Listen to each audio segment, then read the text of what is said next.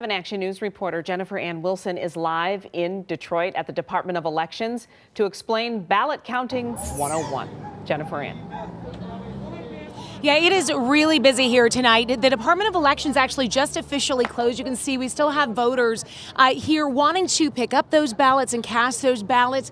And this box right here, not only do we have security at the door, we have police right here by the ballot box. And really throughout the day, a line of cars up the street just waiting for their chance to pull up, get out and put their ballot in this box, trusting if they do their part, the process will do the rest. Very simple. Very simple. They sent it to my house. I've already did it all at home. Came here, just dropped it off in that box right there.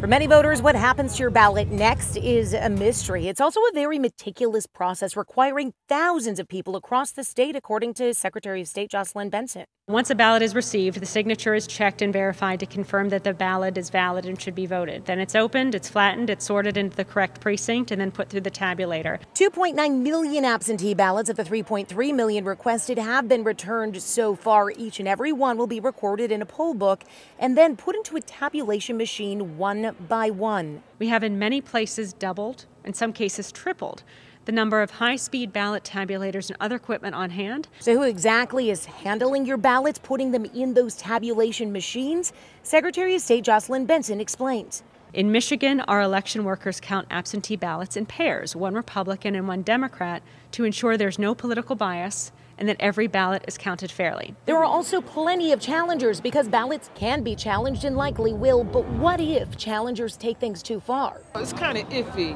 but I trust that everything would go as smoothly as possible. Benson says voter intimidation will be prosecuted, and there are many checks and balances in place to ensure accuracy of the count. With more absentee voters than ever before, results may not be available until Friday. What it takes is this time and patience for us to ensure that every ballot is counted, and at the end of the process, the public can be assured that the unofficial results we announce whenever there is a full tabulation will be an accurate reflection of the will of the people.